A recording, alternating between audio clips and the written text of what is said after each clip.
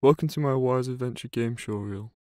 This video will be covering the design and implementation of sounds using the Wwise middleware, and also other DAWs such as Logic and Pro Tools. The start of the project consisted of outsourcing sounds to use in the game. I started with creating an asset list. This gave me a good indication of the sounds I would need, also a good indication of sounds I could record or create myself. Using the Wwise Game Profiler, I was able to put together an appropriate asset list using the event and object filters. Having a list then enabled me to go and source the sounds, either from recording sounds myself or finding reputable sounds from sound libraries. Sounds that needed recording included footsteps, adventurous vocals, bush sounds, water sounds, and other sounds that may have been usable elsewhere in the game. For the footsteps, I recorded sounds outside on different terrains that were suitable for terrains in game, such as grass, wood, stone. It was important to gather enough sounds with the differing velocities to emphasise the walking to the running velocities.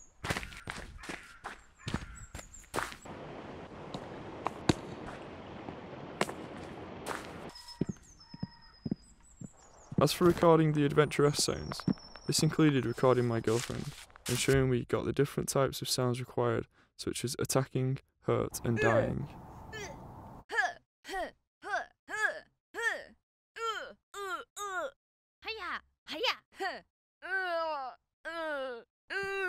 The day in particular was not the greatest for recording footsteps, nor ad-libs, and so this required me to clean up the sounds using plugins such as RX and some dynamic and equalization manipulation that involved gating, boosting and cutting certain frequencies. It was important to record different velocity footsteps to represent walking and running in game. After cleaning up the sounds using Logic and bouncing these out to appropriate folders, it was then possible to import sounds into Wwise. Once the footsteps were recorded, cleaned and edited, and then imported into Wwise, I was then able to set up the appropriate containers so that the sounds of each footsteps were different for each foot, but also allowed me to set up each container of sounds the appropriate surface the character was stepping on, such as grass, dirt, wood and stone. After setting up the folders and having the sounds imported to the correct folders, it was then time to link these to the events in the game. This would ensure that the game code would have synchronicity with the correct sounds when the event is happening in the game. Like I mentioned prior, the event's naming conventions are what work with the game's code, and therefore, what sounds are being triggered in the profiler when you run the game. Now moving over to the game syncs. Game syncs are used to manage specific changes in audio that relate to changes in action or conditions within the game. In this game, for example, there are different surfaces or materials, and so having a materials game sync allows for the Wwise to understand different ground textures in the game. Once set up, this game sync should be linked to the appropriate switch that we created earlier. Linking this in the contents editor with the correct assigned object at the side, such as wood. Whilst inside the switch containers property editor, it was then possible to further modify certain switch containers using pitch randomization to add on top of the folder randomization in the random container. That would allow for more choice of sounds. This is especially helpful if you are limited to only using a few sounds to get more sounds out of them. Share sets are a form of preset that allow you to apply various types of settings that you intend to use often or on multiple objects. They can be used to add reverb to sounds when in a specific area, and therefore is what I use to factor in the different areas of the map, such as the cave or outside. Applying the appropriate effects to the area type is important, and even adding impulse response reverbs to truly get an authentic reverb sound for that type of area. The share sets can then be assigned to the appropriate sound using the Objects tab in the Sound Property Editor. Ensuring that each sound has its own dedicated DSP processing allows for customizability that may require processing from another area, such as a corridor reverb pre-delay, similar to an outdoor reverb for example. For the enemies, it was important to get the mix right for threatening and suitability for the character. Using the asset list enabled me to go and source the right sounds. For the evil spit plant, I needed to decide what sounds I would design myself and what sounds I could source elsewhere. I made sure to firstly set up a folder hierarchy in accordance with what sounds I would need, and this made it easier for me to decide how I would approach layering and recording sounds.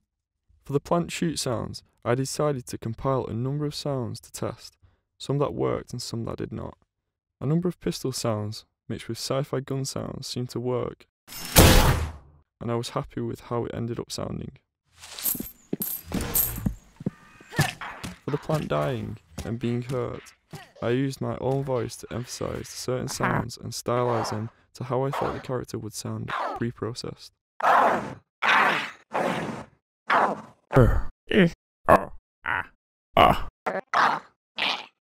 For the processing, I used Krotos Simple Monsters plugin. I used this to stylise and experiment with the sounds, and design it suitably for the character. As for the other sounds of the plant dying, it was important to gather suitable sounds, and so using sounds such as vegetables and other impact stabs allowed me to get the appropriate sounds for the monster hitting the ground. Other sounds, such as the charge of the bullet, were designed using household items such as an air pump and other compressed air items, and then processed to add more fullness to the sound. The shooting sound was created using a mixture of different gun sounds, such as a rifle, pistol, and sci-fi sounds. Other enemies in the game, such as the Evil Head, have similar approaches in the way the sounds were created, although stylized to suit the character in game. This character is a rock-type enemy, and so it was suitable to keep this theme, including rock-type sounds upon its death. I experimented with different drone sounds as the monster is floating.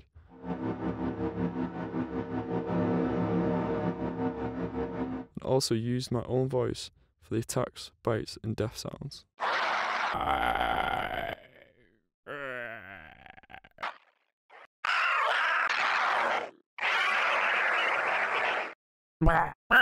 Oh.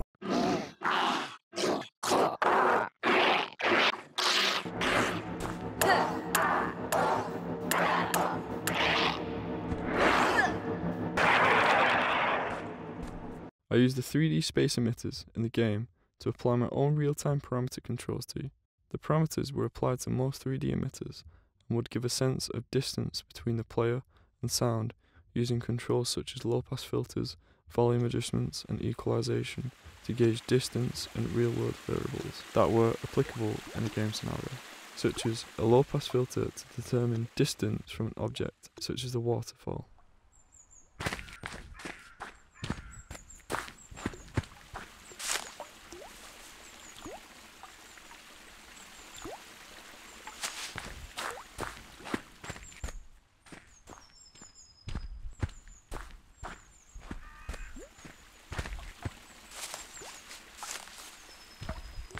When it came to backgrounds, I went and recorded a bunch of ambiences outside. The area where I live is not forgiving when it comes to noise pollution, and so I ended up using samples elsewhere to get the best bet of quality sounds that were suitable.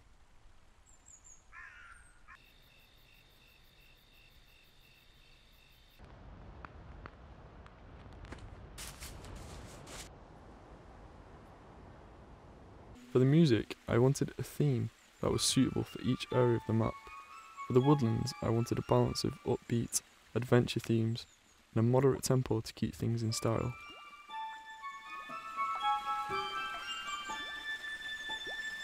For the cave, I wanted a juxtaposed style of slow and eerie that is similar to the night music, but the cave has more dissonant sounds that work well in making the player feel uncomfortable.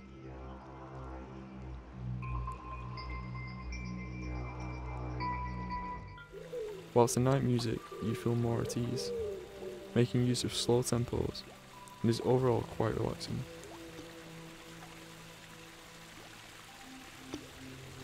Making the music in Logic, I was able to use plugins such as Alchemist to gather sounds that suited the area, and play with different melodies to get the right sounds.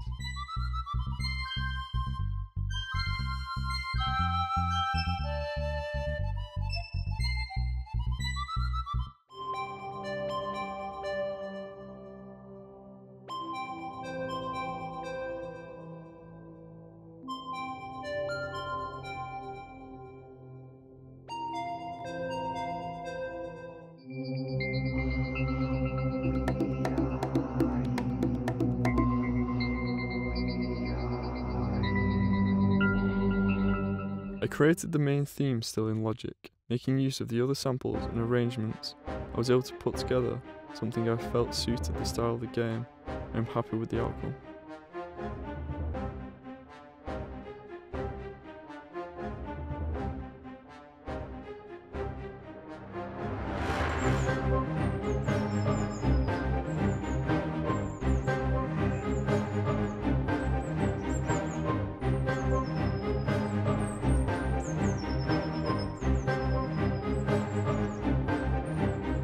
And this brings me to the end of my Wwise Adventure Game showreel.